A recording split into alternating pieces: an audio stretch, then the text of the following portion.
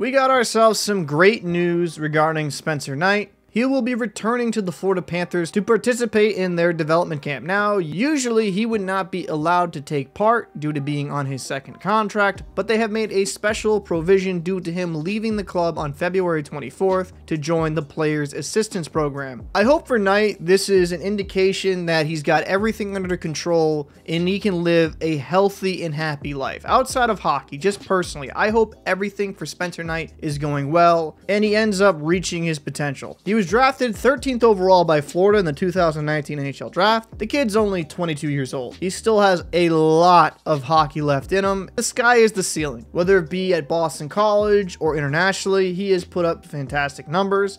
And thus far in his NHL career, in 57 games played, he has 32 wins, 17 losses, 6 overtime losses, for a .906 save percentage and a 2.91 goals against average. Now, Knight leaving the Panthers allowed Alex Lyon to come in and be the folk hero that he became towards the end of the season, but now Lyon signed in Detroit, the backup position is solely Knight's. And I think that's a smart thing. If Knight has shown massive improvement off the ice, and hopefully in a healthier space, he has far more talent than Alex Lyon, and that's not to diss Lyon. He just signed a deal with Detroit. It will be battling most likely with James Reimer to get some significant ice time. Sometimes I feel like we take for granted how much weight can be put on these young men and the pressure to live up to a certain standard. And hopefully time away from the game has allowed him to kind of put things in perspective.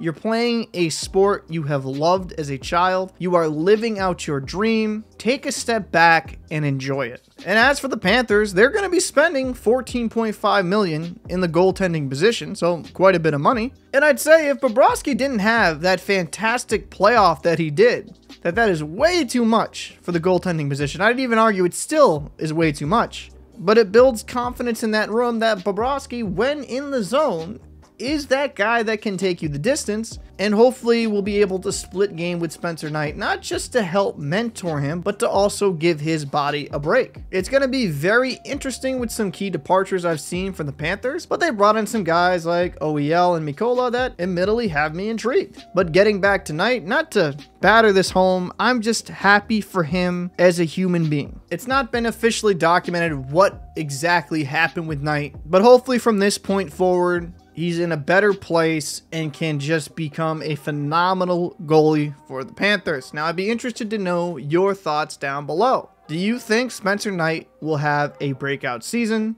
or do you think he'll need a little bit of time to get his feet wet again? Love to see those comments. I'm Captain Paul, and I'll see you in the next one.